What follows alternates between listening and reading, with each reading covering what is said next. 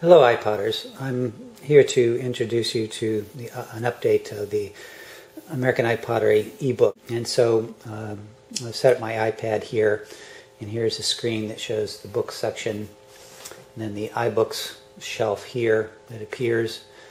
I have the Contemporary American Pottery eBook there on the shelf, as well as the proof for American iPottery.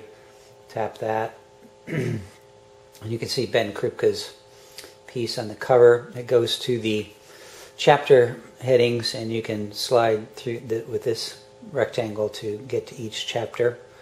That shows each chapter, and you can go to each artist by going to any one of these names as well. And so with Andrew work is here, and we have the gallery images. You can go through each one, as well as going through the interactive image here, and that shows that aspect. You can enlarge it and explore it in a larger image as well. And you have the captions of particular points that the artist wants to make. You can close that, and of course we have a series of gallery images in these, like so, and you can expand this to full size and go through them like this. You can also eliminate the captions below and just have the images themselves.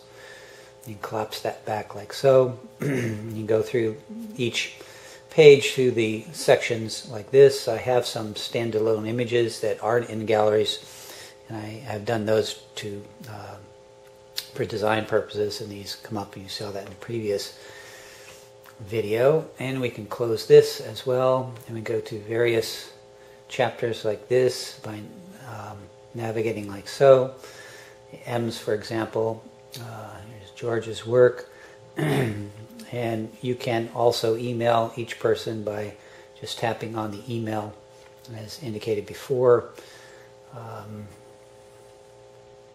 Ebook, and you can also go to their website like so, and instantly see the website from the ebook.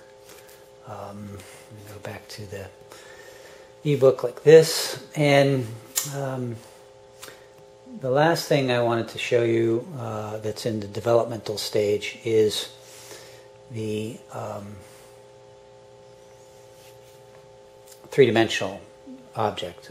I'm going to the X's because there are no X named potters in the ebook, but I'm using this page to demonstrate the three-dimensional image that I would like to work on next, and I will be sending you an email explaining this particular aspect of the project. And so it shows the the kinds of things that you can do with the 3D object in the book as well.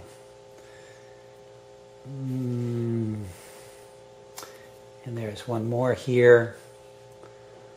This is not Gwendolyn's, but it's an example that I put in of the particular kind of 3D file that the iPad uses to show its capabilities.